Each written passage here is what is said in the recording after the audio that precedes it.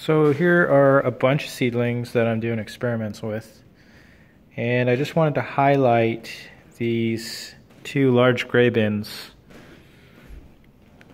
and this small Rubbermaid here.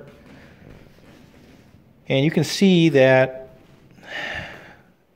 this gray bin has a lot more seeds germinating in it than this gray bin. And the only difference is this gray bin is a mixture of potting mix and aged horse manure.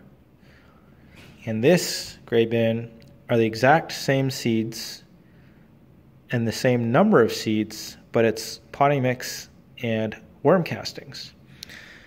And I just use this Rubbermaid here because I ran out of space in the gray bins, but on the right side you can see the label here, Cuke Snack, so snack cucumbers W, so that's worm castings with the potting mix.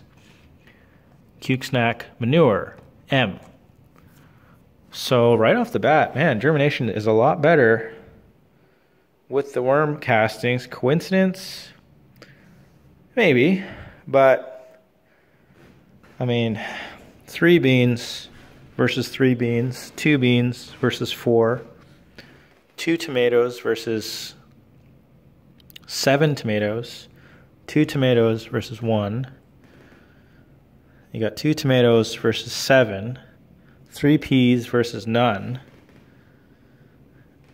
zucchini versus none, 4 cucumbers versus none. I mean, come on. That's pretty cool. So it looks like the worm castings help germination at least.